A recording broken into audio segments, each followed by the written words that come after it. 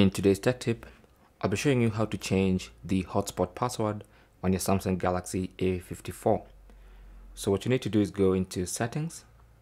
On the main settings page, go to connections and then go to Mobile Hotspot and Tethering. Tap on that and then go to Mobile Hotspot. Tap on that and then the mobile hotspot area, whether the hotspot is enabled or disabled, you should see the option to configure. So tap on that and then here, as you can see, you can change the hotspot name and also change the hotspot password. So if you're interested in changing the password, simply tap on password. You can delete the current password and then put in your own password.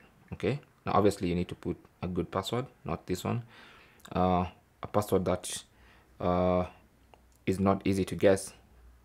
Now if you also want to change the name, you can do that. You can edit the current name and then tap on save. Now you should have a new hotspot name and password. So from now on, whenever you enable the mobile hotspot and have people connecting to your hotspot, they're going to use that new password. All right, thanks for watching. Leave your comments and questions down below and good luck.